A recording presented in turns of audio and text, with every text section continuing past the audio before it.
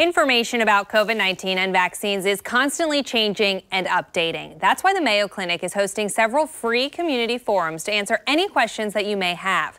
Dr. Richard White from Mayo Clinic is joining us now. Good morning. Thank you for being with us this morning. Good morning. Thanks for having me. What is the purpose of these town hall forums?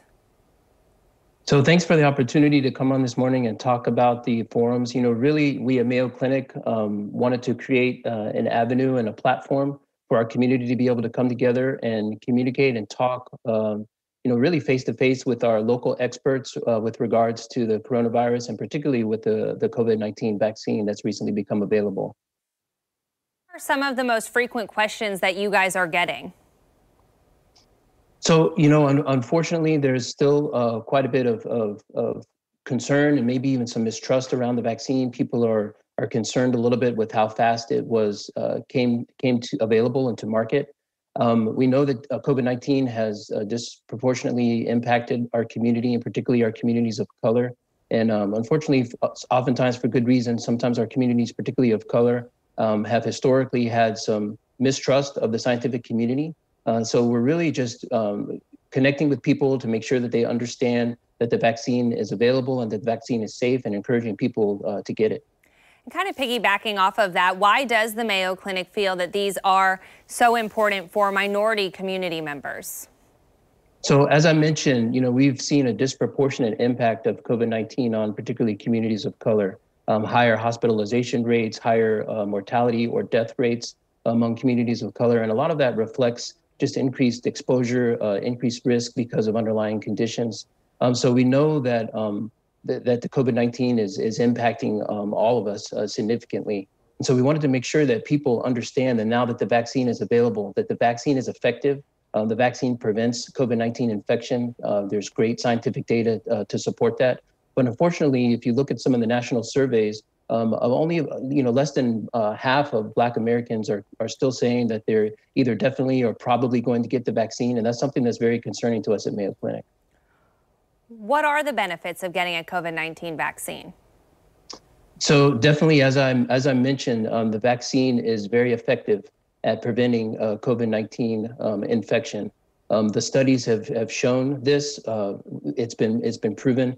There are over 40,000 people that have participated in vaccine trials. One of the interesting things and great things about the development of this particular and novel vaccine is that about 25% of participants in the trial were Hispanic. About 9% of them were African American. So people of color were involved in the development of this trial. And that's one of the things that we're emphasizing to help communities of color know that this vaccine has been tested among people that look like us.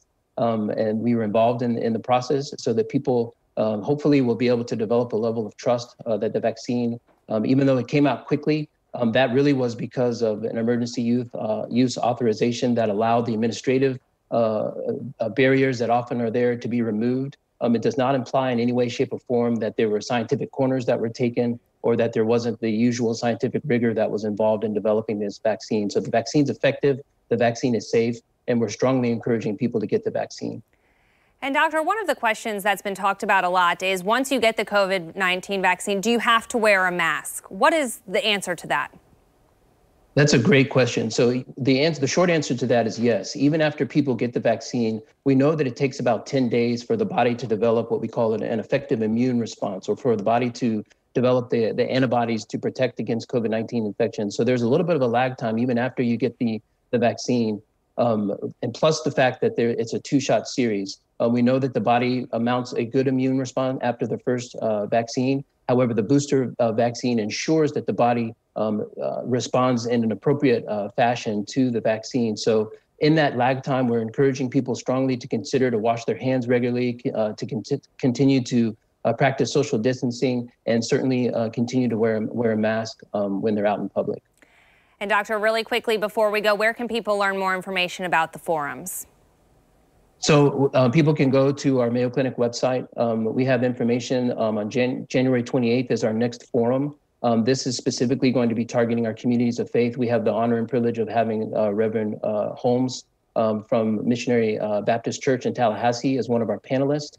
And on February 4th, we are going to be specifically targeting with information to our Hispanic community. we have Dr. Velarde, who is the director of the Women's Cardiovascular Health Program at University of Florida, who will be moderating the program with us, and that particular session will be done in Spanish. Dr. Richard White, thank you so much for being with us this morning.